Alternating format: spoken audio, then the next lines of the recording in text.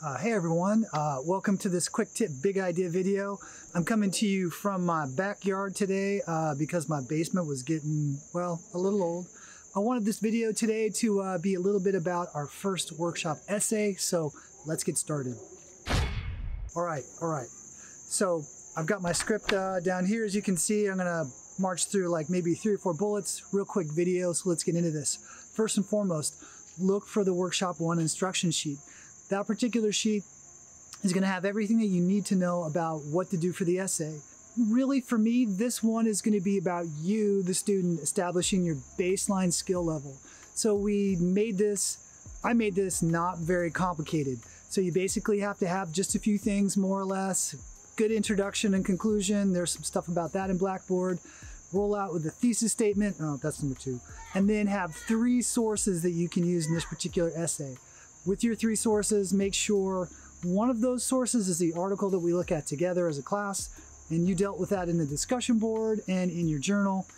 And then find another source that is an interview.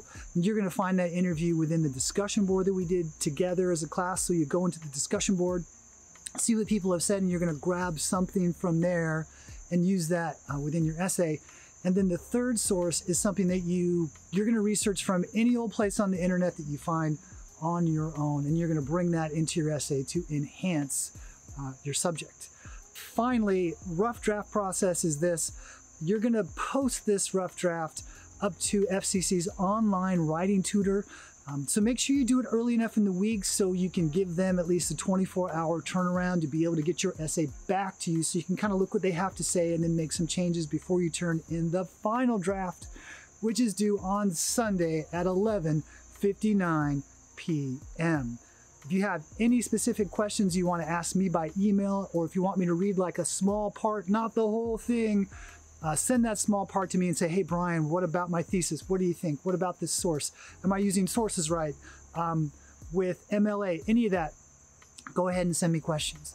So good luck this week. There's plenty to look at and understand and put together, and we'll see you in the next one. Peace out.